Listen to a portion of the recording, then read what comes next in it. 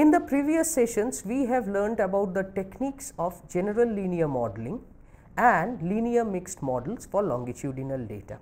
Also, we have only considered the responses to be continuous.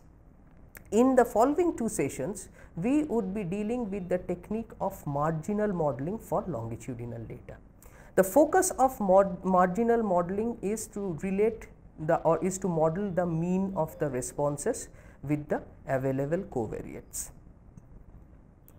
So, what happens here is that the mean modeling is done treating the covariance models to be a nuisance. So, both the mean and the covariance is modeled, but the covariance model is treated as a nuisance. So, the modeling technique is such that whatever estimates one gets for the mean model becomes consistent for a misspecified correlation structure.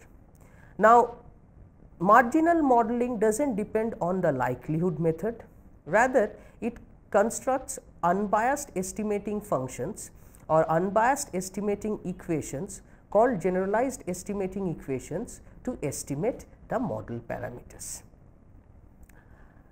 Since it avoids the likelihood procedure, it is a popular choice for those studies where the responses are not continuous, but are discrete like binary or counts. Marginal models for longitudinal data analysis 1.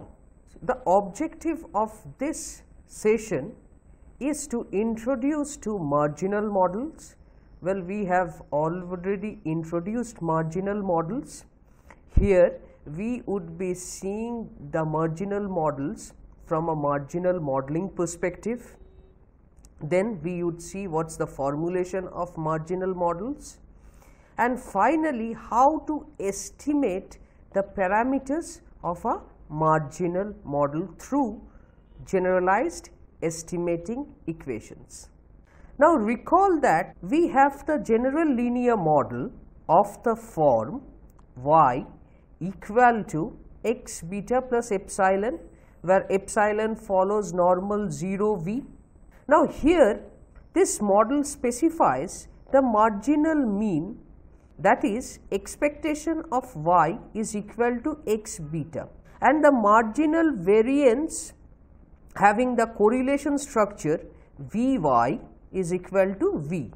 Now, assume that alpha denotes the parameter in V, that is V can be written as V alpha, then the log likelihood can be written as L beta alpha equal to minus n by 2 log 2 pi minus half log absolute V minus half log determinant of V alpha minus half y minus x beta transpose V alpha inverse y minus x beta. Now, let U alpha be d alpha of V alpha and Ui alpha is the ith element of Vi alpha, the derivative of the ith element of Vi alpha, that is d alpha of Vi alpha. So, we have the two score equations S beta and S alpha. Note that both the score equations are functions of beta and alpha, and the score equations are of the above form. So, S beta and S alpha, so the score, both of the score equations are estimating equations for beta and alpha. Note that the score equations are unbiased. So, that is the first property, that the score equations are unbiased. That means both the expectations is equal to 0 and the score equations produce consistent estimators, but this is under certain regularity conditions. The score equations are efficient, and that is because the variance gives the Fisher's information matrix. Now, this is the general idea about the marginal models, the general linear models that we have done. But the question is, what if V is misspecified? then we still have beta hat is equal to x prime W inverse x inverse x prime W inverse y, where W is the working correlation matrix. So even if V is misspecified as W, the unbiasedness of beta doesn't change. So beta hat is still unbiased, but the efficiency changes, because now covariance of beta hat is not our formal x transpose W inverse x inverse x transpose W inverse x, rather than it is the form which is mentioned here. So it's a bit of a long form, but it comes out to be x transpose W inverse x inverse x transpose W inverse V W inverse x x transpose W inverse x inverse. And obviously we would get that form the moment we have W inverse is equal to, or W equal to V inverse, and so the middle part goes away and we have that form of the general linear model form.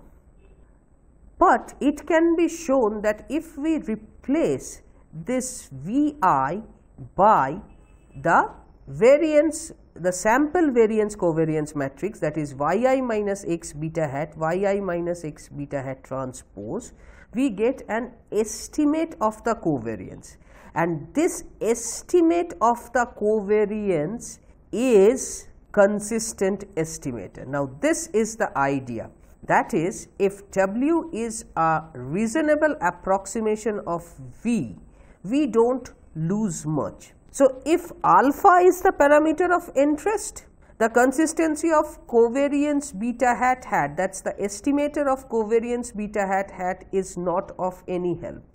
But if the mean parameter beta is our focus, then we can use the consistency property of the estimator of covariance of beta to full use, and this is precisely what we do in marginal models when we extend it to the case of generalized linear models.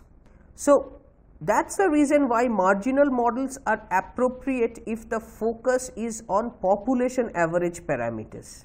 So if we are dealing with a cross-sectional data, then marginal model is the thing that we do, whether it's the general linear model or it's whether we are using a general linear model for a continuous outcome or generalized linear models for categorical outcomes. It's the marginal modeling that we do for cross-sectional data. Now the aim of the marginal model is to model the mean of the response variable in terms of the covariates, and for a longitudinal data this thing is performed while keeping in mind the longitudinal correlation structure. So just to highlight the points that that makes marginal model so special is that in marginal or population average models, the emphasis is to model the mean response as a function of covariate. So the emphasis is on the mean modeling, but keeping in mind that the data comes from a longitudinal experiment or a longitudinal design. So to do that, what happens is marginal model separately models the mean response. So that's for the functional modeling of the mean and the covariates, while treating the within subject correlation as nuisance. So it doesn't ignore the within subject correlation. The within subject correlation is the feature of the longitudinal data, and marginal models doesn't ignore it but keeps it treating as a nuisance. And marginal models are not likelihood based procedures. So as we can see later, we would be using estimating equations for estimation of parameters. So we would construct unbiased estimating functions, and the popular choice, because it's free of the likelihood, so it's a popular choice of analyzing discrete responses, where working with the likelihood is a bit complicated. So what happens in marginal model? Basically, for a marginal model in context to longitudinal data, the marginal mean expectation of Yij given Xij equal to mu Ij is related to xij by a known link function g of mu ij, which is equal to neta ij, which is equal to xij transpose beta. So, the correlation model is also modeled as phi of Vi mu ij, and the correlation model has the variance, as I said, phi of Vi mu ij, and there is a correlation which is Yij Yik given Xij, and that is rho Ijk. So, the covariance of Yi given Xi can be written as Vi phi alpha, and this can be represented as phi Ci to the power half Ri Ci to the power half, where Ri is the correlation matrix, that is the correlation matrix with the ikth, or rather the jkth element is rho Ijk here, and Ci is the diagonal matrix of elements with diagonals coming from the variance of Yij given Xij.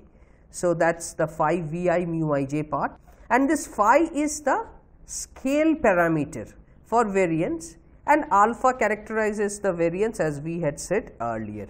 So, for continuous response what happens? Let us take specific cases. For continuous response, this is homogeneous variance over time, and so this has an exchangeable correlation structure.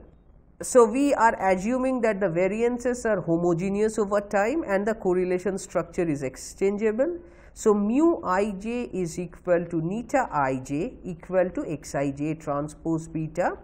So, that means there is an identity link here, and variance of Yij given Xij is phi, correlation of Yij Yik given Xij is equal to alpha, that is equal to rho. So, rho, because it is an exchangeable structure. For the binary, the correlation model still remains the same, that is correlation of Yij Yik given Xij is alpha, and log it mu ij is equal to neta ij equal to Xij transpose beta, but this, so here is a log it transformation. So, variance of Yij given Xij is mu ij into 1 minus mu ij, that is the variance of the binomial distribution. For count, that is a Poisson distribution with over dispersion, that means the phi element would be here and we have an exchangeable correlation structures. Variance comes out to be phi mu ij, while correlation of Yij Yik given Xij is alpha. But now the transformation is log mu ij, that is what we do for Poisson regression, and that is equal to neta ij equal to Xij transpose beta. So, for the linear models or the general linear models, we use the multivariate normal distribution along with the first two moments to specify the likelihood. In the GLM family, the problem is that the construction of likelihood is difficult, as one has to make additional assumptions on higher order moments. An alternative of the full likelihood function is called the generalized estimating equations, and this is nothing but a multivariate analog of the quasi-Poisson functions, score functions for GLM. So, what happens is that assuming phi and alpha is known, beta is estimated from the estimating equations I equal to 1 to m di Vi inverse Yi minus mu I beta equal to 0. So, where di is the first derivative with respect to the kth element, that is delta mu I j divided by derivative of mu I j with respect to beta k, and Vi phi alpha beta is the term which we had described earlier, that is phi Ci to the power half Ri alpha Ci to the power half, where Vi is the working covariance matrix, Ri alpha is the working correlation matrix. So, now we are both taking a working covariance matrix as well as a working correlation matrix. Now, we use an iterative algorithm to find the estimates. An initial estimate of beta comes from the ordinary least square. So, we assume an identity and fit the ordinary least squares, and we use method of moments to estimate phi and alpha. This method of moment estimates are then plugged in to find an initial estimate of Vi, and these three steps are repeated. So, till one gets convergence, and this is done using Fisher scoring algorithm to update the parameters estimates till convergence. Now, here we have also used Ri alpha, which is the working correlation. Now, if Ri alpha is misspecified, we have already told this, that beta hat is still consistent and asymptotically normal, but note that here the focus is on estimating beta hat rather than on estimating alpha. So, replacing alpha by any consistent estimator does not affect the large sample properties of beta hat, because beta hat is consistent to whatever choice of alpha it is. Then the question comes is, why we should be bothering about alpha? Well, we should not technically, but a correlation structure that closely approximates the true correlation improves the efficiency. So, it reduces the variances or the standard errors.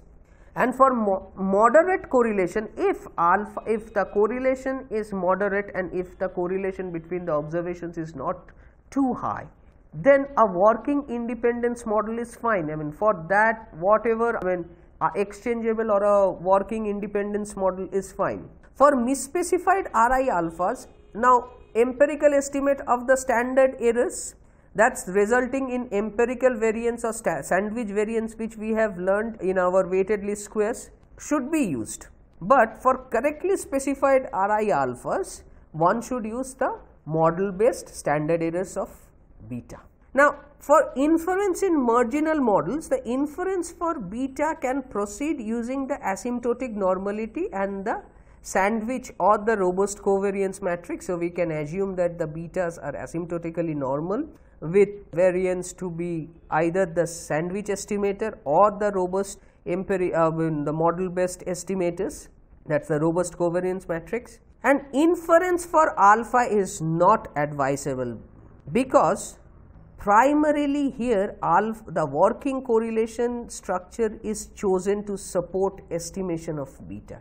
If the working correlation structure is chosen for estimation of alpha, that means Ri alpha is really close, or the working correlation matrix Ri alpha is really close to the true correlation matrix, then inferences about alpha can be taken. But in most situations, the aim is to model or to support estimation of beta. That is why we take any estimator in any working correlation matrix, and the entire method has been specified for, or entire method has been developed for the support of estimation of beta.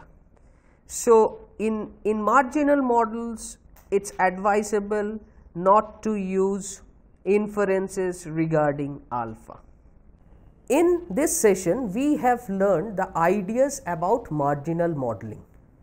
We have learned how to construct a marginal model and have seen that the marginal model for discrete data is nothing but an extension of the generalized linear models in context to longitudinal data.